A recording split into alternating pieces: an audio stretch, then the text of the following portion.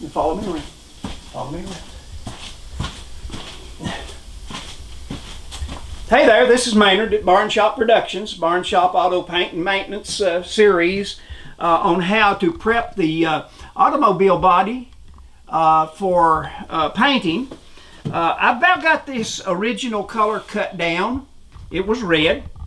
I have it cut down to the point to where I've got just a few things, and I'll show you how to do these, which is enough for you to get where I'm at, what I'll show you to do. And then we'll finalize this thing with a couple of activities that we'll do with some equipment that will get it ready for the primer to go on. Now once I put the primer on, then of course I will sand it down, and once it's sanded down and prepped properly and I feel like that there's no rough places and everything is smoothed out, then I'll put some color on it, and I'll put the color coat on it, and then I'll go after that and put on the clear coat. Right now what I want to do is I want to take the DA sander with the air. You may not have air. It doesn't matter. If you have air or you don't have air, basically what you need is a sanding block or something that you can sand with. Now basically what I want to do, because I have got this side over here pretty well ready, I want to keep my hose off of it because it does have a tendency to scratch a little bit. That would probably get filled up because I'm using a high fill primer that is a polyester, and it's a two-stage, and it's very heavy. It's it builds good. It sands really good. But what I got is I've got a couple of places right in here that need to be finalized.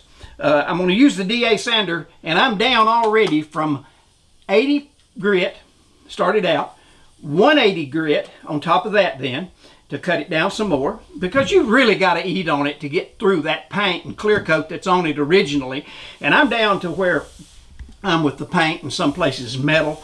And as you notice down here, if you can view this right in here, you'll see that I have this actually feathered out in some places that needed to be feathered out because it might have been just a slight bit high. If it's low, of course, you need to fill it in. And I use the acryl, 3M acryl ring. And the reason I use that is simply because it is a product that doesn't shrink so bad that it'll crack when you put it on, and then you come back a few days later or a little bit later or a year later and it's cracked right through your paint. You don't want to do that. So that's a good product to use. Now this DA sander, I've got a couple of places right in here I want to work out. I'm going to show you how to do that.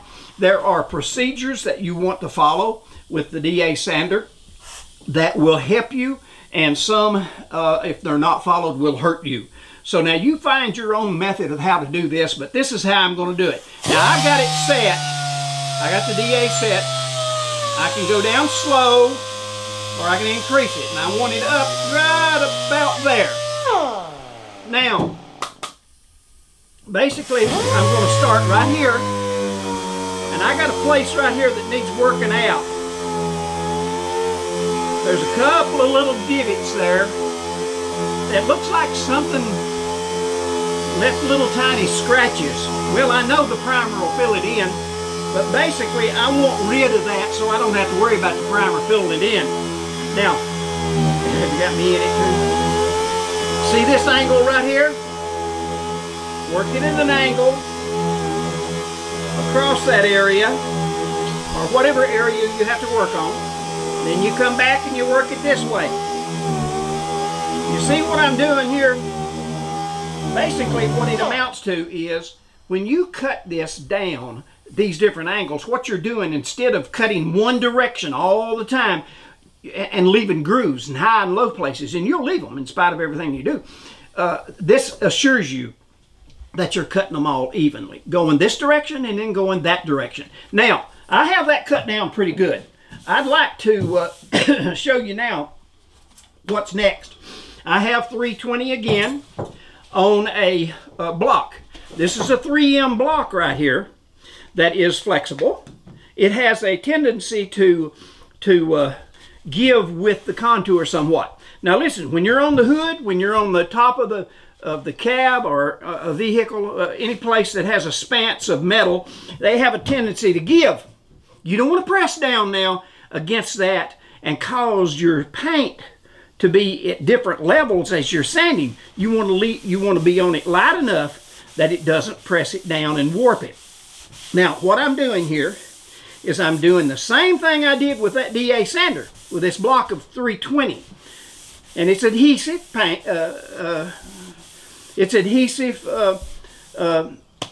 whatever I call it. I lost the words for it, but anyway, it's the adhesive backed 320 grit sandpaper. Finally got it out. And I want to go like this. And I want to cover this area like this, at this angle. Then I want to lift it up. I don't want to swirl it around and drag the sandpaper. Do not do that. Pick it up off of it. Don't be lazy. Pick it up and do this. Back the other direction, like this.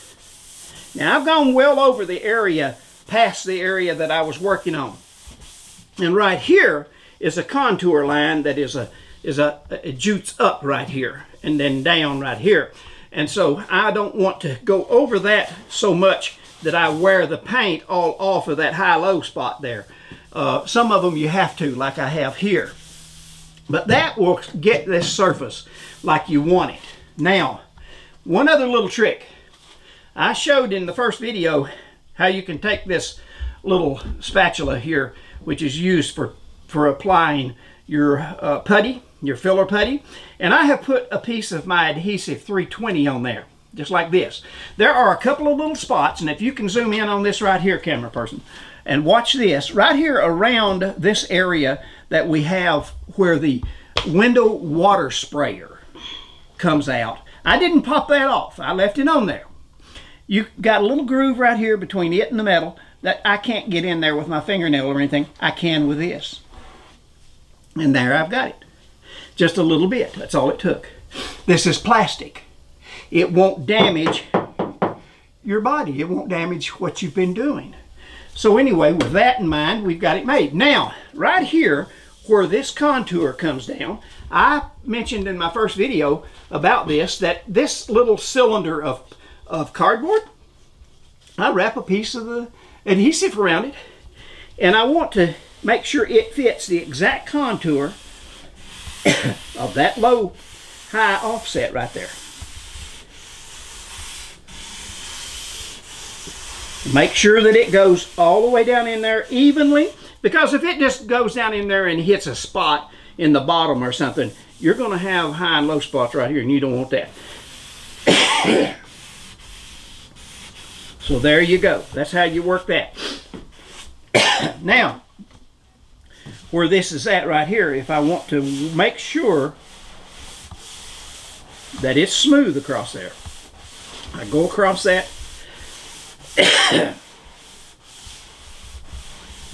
and I make sure it's feathered down. It's called feathering. Now, let's move to the front of the truck here just a little bit. If you can bring the camera around here, I'm going to show you a little device that I use. It's nothing but a sponge that your people who put in tile used for doing the grout.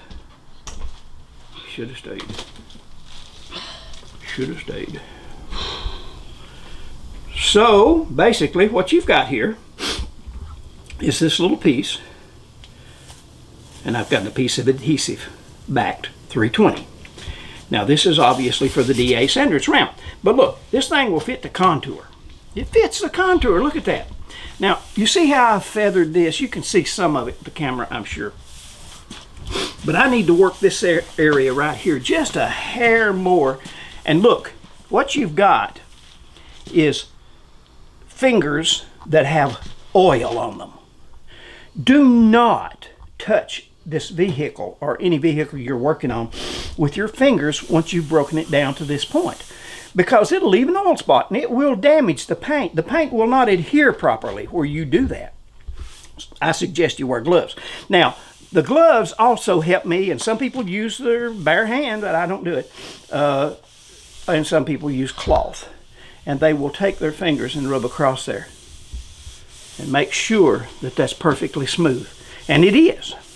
But right over here, I've got one little spot right in here that I can feel, that needs to be tapered down a little bit. So what I'm going to do is I'm going to do this right here with this. Look how that contour follows. Look how it does it.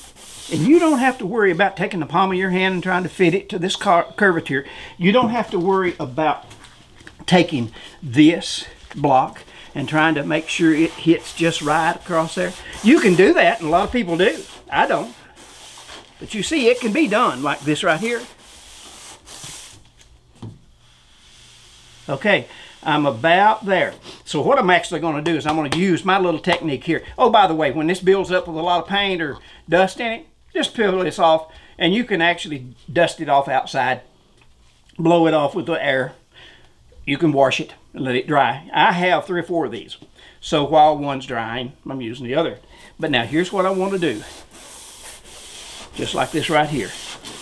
And as I work this, I want this edge down where it don't have any kind of a feel to it other than slick glass. Okay, now if you notice, I've been going in one direction. Now, I'm going to pull over here and I'm going to go the opposite direction. Remember what I told you? If you keep going in one direction, you're liable to build up a high and low spot or a groove. This will cut it down. Going across it again. I'm going cross grain to what I was doing before with the sandpaper. And guess what?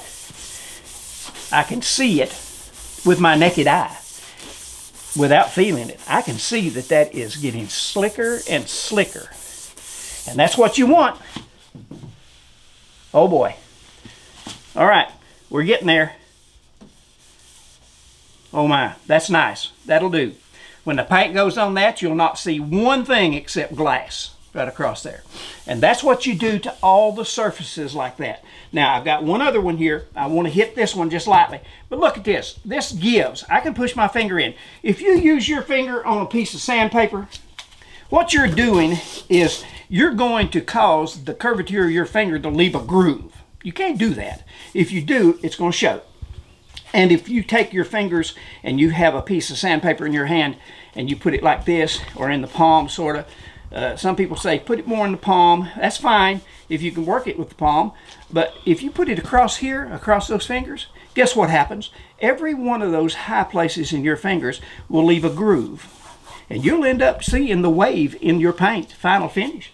So here it is. You take this, it gives to everything. This is where I work it, right up through here.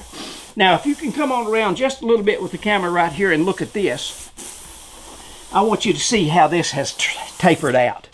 Look how pretty that tapered out. There you go. There you go.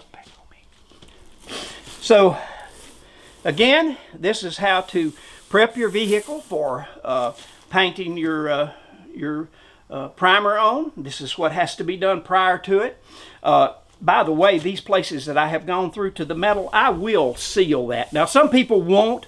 These aren't through to the metal, but if you look down here, it's not, lighting is not good enough here, and I don't have the light on the camera. Right here, I have hit a spot that the metal shows. These are actually layers of paint and primer, so I haven't gone through it. But this is metal. Now, I need that covered with a sealer. And I'll spot spray the spots that I have that need that, because it just takes the paint better. It'll take the primer better. It'll look better. I'm able to work it down smoother, and it'll be a better job overall by doing so. So with that in mind, this is Maynard with Barn Shop. Thanks for watching, and watch for my next video. That's when we're going to start spraying some paint on it. We're going to put some primer on it.